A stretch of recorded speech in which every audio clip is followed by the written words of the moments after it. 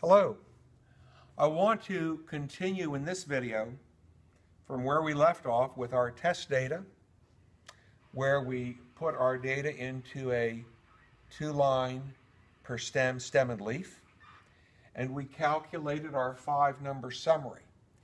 Now, the stem and leaf can be considered a graph of our data.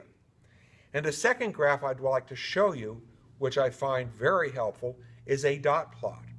Now, for the dot plot, I need a number line, and I need to increment my number line from the minimum value to the maximum. So we'll go from 60 to 100. And as best I can, I want to equally increment. So say 60, 70, 80, 90, 100. So it's important that I equally increment this number line to go from my lowest to my highest. And now all I'm going to do, and all I have to do, is plot my points, which are plotted above the number line. Every point is plotted. So when I have more than one of the same, like I've got 376s and 287s, I just put the dots on top of each other, like this. Let me show you. So I've got a 62, I've got a 64, I've got a 65. Okay, we come up to a 71, a 72, a 73, a 75, and I have 3 76s. So 1, see I'm going above, 2 and 3, and a 78. I've got an 81 and an 82. 81 and 82, an 85, and then 2 87s. Again, notice one on top of the other. I've got 2 90s and a 92, and then I finish with a 97. So here's my dot plot. I like the dot plot for the same reasons I like the stem and leaf, that it shows each individual score. I like the stem and leaf because it shows me the patterns. As I mentioned, we quickly see we've got a group here, we've got a group here. But what's really cool about the dot plot, it shows us very clearly how the data are clustered.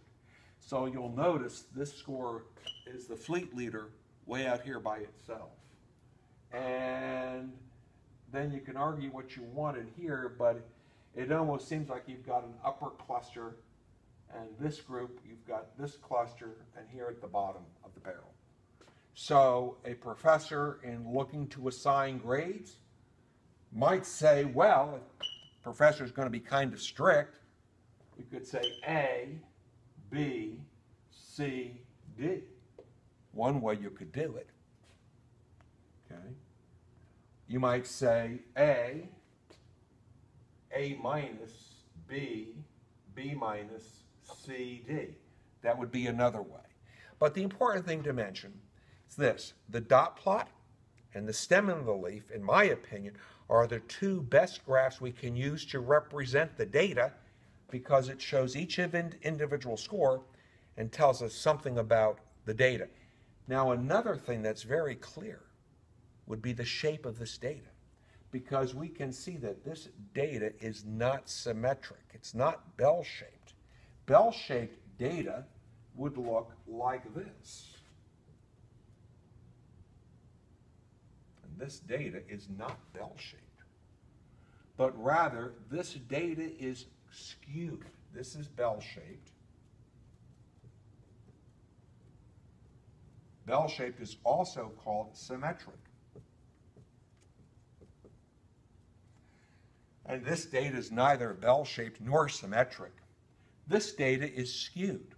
Now, skewed data is either skewed to the left or skewed to the right. Left or right depends on which side appears to be stretched out. So if it's stretched out to the left, we say it is skewed to the left. And if it's stretched out to the right, we say it is skewed to the right. Looking at this data, I would be inclined to believe it is skewed to the left. And left skewed would have this kind of shape to it. This would be left skewed.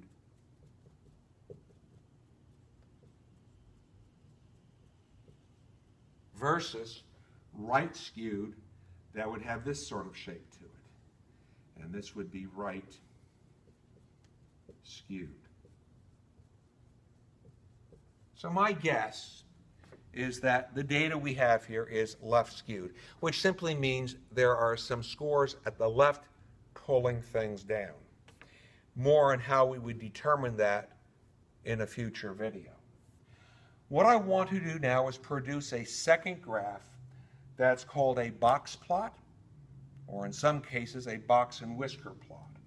To do that, though, I first have to check to see if I have any outliers in my data. So I'll take my calculator and I'll make some room. So what I'm going to do is to use my interquartile range, which we found to be 16, to see if there are any outliers. And I have to calculate a number. And that number is 1.5 times my IQR. It is always this number. So that would be 1.5 times 16. Well, 1 times 16 is 16. Half of that would be 8. 16 and 8 should be 24. So this number should be 24. Let me just double check. I'll take my calculator, and 1.5 times 16 is, sure enough, 24. Now what I do to that, I set up two uprights, just like you'd see on a football field. And I'm going to determine these points. Now I find these points by taking Q1 and Q3. And what I want to do, I'm going to take Q1 and Q3 and I'm going to spread them out. And all the data that fit inside those uprights are okay, and any data that fit outside would be considered outliers. So Q1 is 72.5. So I'm going to take 72.5, I will subtract 24. So I get 48.5, 47.5, no, 48.5, 48.5. So that's this lower end. To get this upper end, I'll take 88.5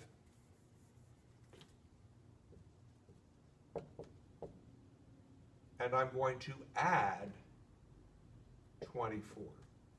Because again, we're lowering the bottom and extending the upper. When I add 24,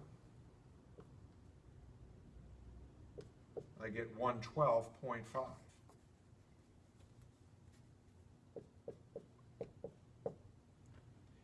$88.5, add 24, 112.5. 72.5, subtract 24, get 48.5. Now, since none of my scores fall outside of this range, there are no outliers in this data. So now I'll construct my box plot. Once again, I want a number line, and I want to equally increment from my lowest to my highest point. So this is my number line, 60, 70, 80, 90, and 100. And I'm going to locate my 5 numbers and use those to construct this box plot. My minimum is at 62. My first quartile is at 72.5. My median is at 77. And my third quartile is up here at 88.5. And my maximum is up here at 97. So now, to finish the plot, I construct a box that represents the interquartile range from Q1 to Q3. I construct a whisker from Q1 to the minimum and from Q3 to the maximum. And this is my box plot. And the box plot gives us a quick visual of our data in 25% pieces. Here's the bottom quarter, here's the middle 50%, here's the upper quarter. Here's the bottom half, here's the upper half. Here's the bottom 75%, there's the upper 75%. So the box plot gives us a very quick and easy way to graphically represent the data. Now the stem and leaf and the box plot, these two structures were created by a statistician by the name of John Tukey. John Tukey. He invented this stem and leaf and box plot as ways to quickly summarize and analyze data. John Tukey.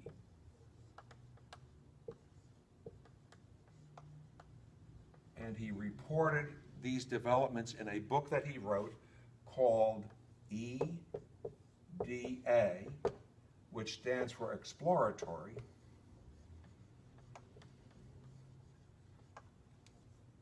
Data Analysis. I hope you enjoyed the video. More to come.